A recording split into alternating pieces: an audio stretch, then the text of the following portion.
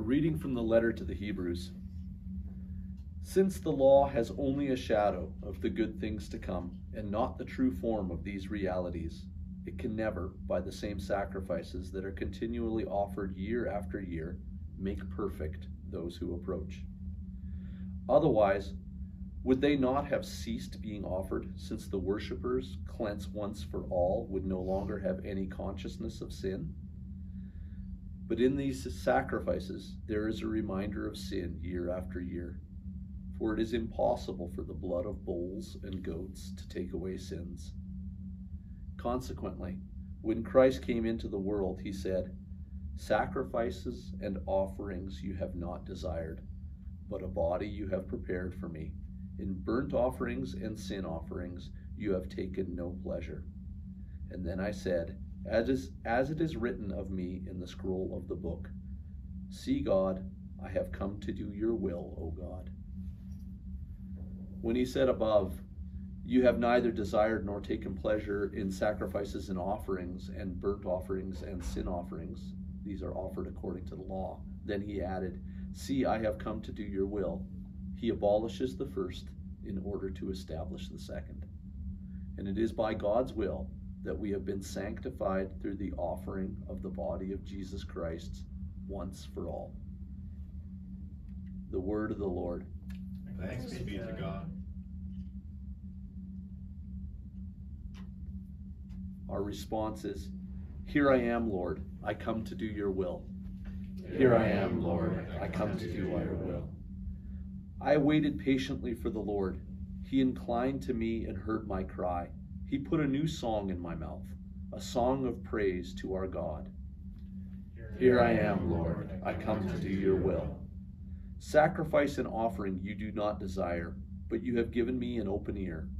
Burnt offering and sin offering you have not required. Then I said, "Here I am."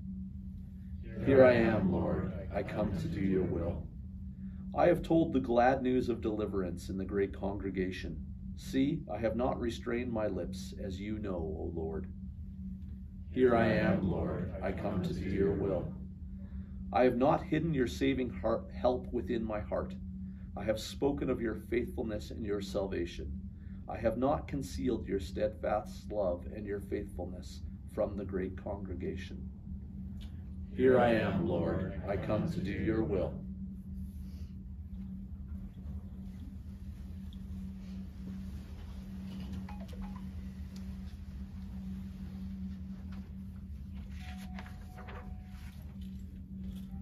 The Lord be with you. And with your spirit. A reading from the Holy Gospel according to Mark. Glory to you, Lord.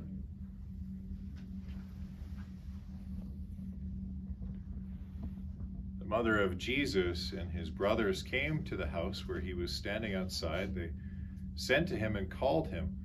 The crowd was sitting around him, and they said to him, "Your mother and your brother and sisters are outside asking for you." And he replied, "Who are my mother and my brothers?" And looking at those who sat around him, he said, "Here are my mother and my brothers. Whoever does the will of God is my brother, sister, and mother." The Gospel of the Lord. Praise to you, Lord Jesus Christ.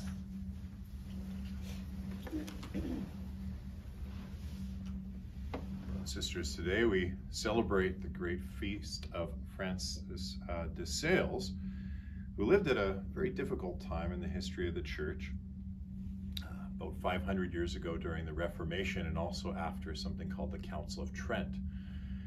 And what St. Francis de Sales is specifically known for is his love and his charity.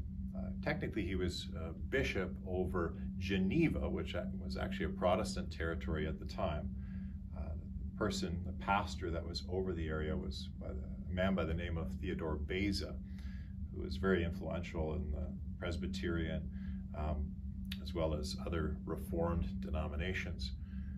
But what we see from specifically St. Francis de Sales is just his love and his charity at a time when Catholics and Protestants, and as we remember this week is the week of prayer for Christian unity, he was known always for his gentleness. He was always gentle. And oftentimes, brothers and sisters, we look at the history of the Church and we see the negative things. And it's important because God is a God of truth, and indeed we have to look at the times that we leaders and others haven't really followed the word of the Lord in Scripture and the tradition of the apostles.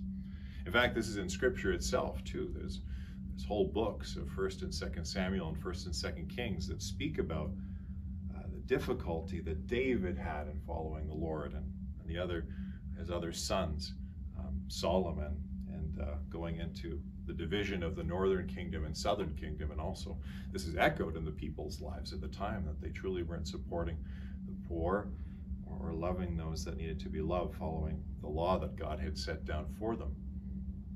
But also in Scripture, we also have two other books that we often don't see, 1st and 2nd Chronicles.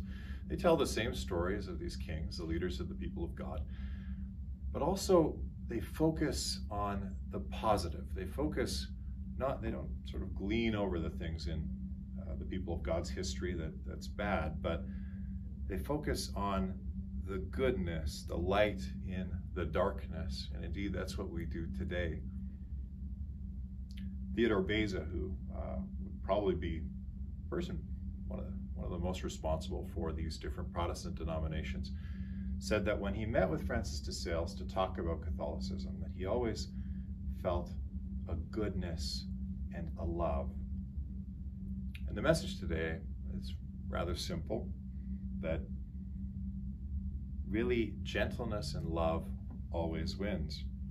This is what we hear in our first reading, where specifically the author of the Hebrews says that all the grand things that are going on at the temple, and indeed it was grand. People said that if you were in Jerusalem at the time, you'd hear the music all over Jerusalem, the sacrifices that are continually going on, that is good, as he says elsewhere, but the offering of Jesus Christ in silence on the cross, with virtually all of his followers abandoning him, what we're doing right now as we represent Jesus to the Father in this little chapel as the world drives by, as we can see outside the window, that's it, because love is always gentle and quiet and kind, as we remember this great feast of this great man.